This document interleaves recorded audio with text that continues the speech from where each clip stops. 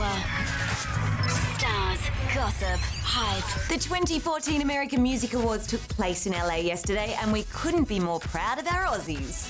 5 Seconds of Summer took home the award for New Artist of the Year, which is the same award that Ariana Grande received last year, and look at her now. Go boys! Our very own rapper Iggy Azalea won her first ever award, and it's safe to say she was pretty blown away. Plus, on Scoopla for Boost Juice, Justin Bieber is hitting the recording studio with Michael Jackson's son. It's rumoured that Prince and Justin instantly hit it off after they were introduced by a mutual friend and have been working on a secret new project which could be released mid-next year.